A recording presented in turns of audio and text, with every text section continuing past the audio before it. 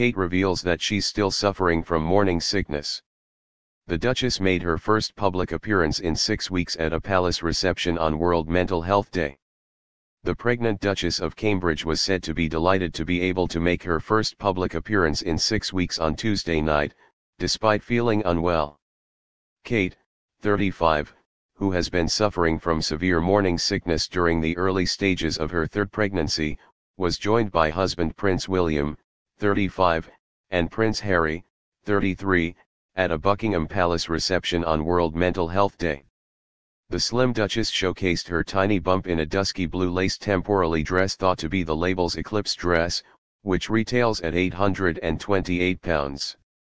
Despite having been seriously ill with hyperemesis gravidarum, the mother of two looked glowing during her first public appearance since August 30. An aide said at the event, "The Duchess' condition is improving, but she is still suffering from hyperemesis gravidarum. She is delighted to be able to be here tonight."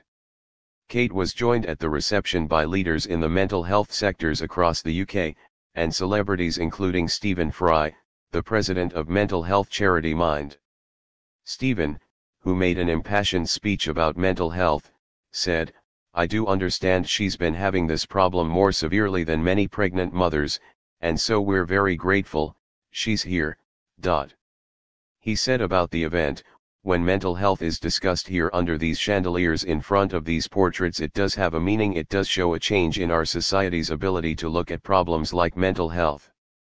And he praised the young royals' mental health campaign, describing it as an extraordinary achievement, adding, "No one would realize if they hadn't done it, which makes it all the more remarkable that they have."